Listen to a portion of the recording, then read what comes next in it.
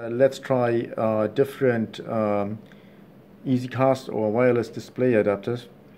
I do have two different adapters here. One is a TV box, an Android box. It's a full-blown Android inside, and it also has one LAN cable. But actually, if I want the Wi-Fi display, it demands that it's used with wireless LAN and not with the LAN cable, so I have to activate wireless LAN to it.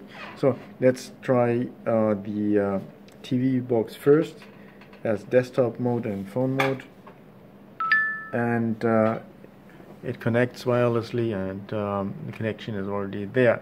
So I also connected a mouse with USB to the docking station, and so let's try mouse movement. Okay, first on the touch screen,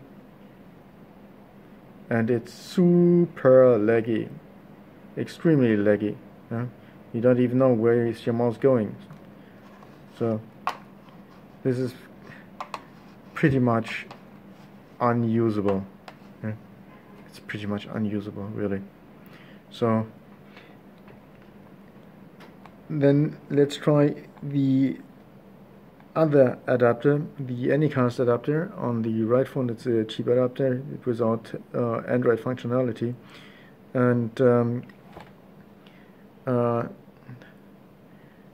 clicked on it, and it's connecting, and then when it's there, you can also try if it's that laggy. This monitor actually has a higher resolution than the one on the left side. The left side is only 140 to 800, and on the right one is 1080p. And yeah, but the mouse moves better, but it's definitely no comparison to a connection via cable. So I don't recommend this option. If you're in a hotel room on the move and you want to get something done, you only have your phone and the small dongle, they don't take too much space. But for serious work at home, no, I don't see it.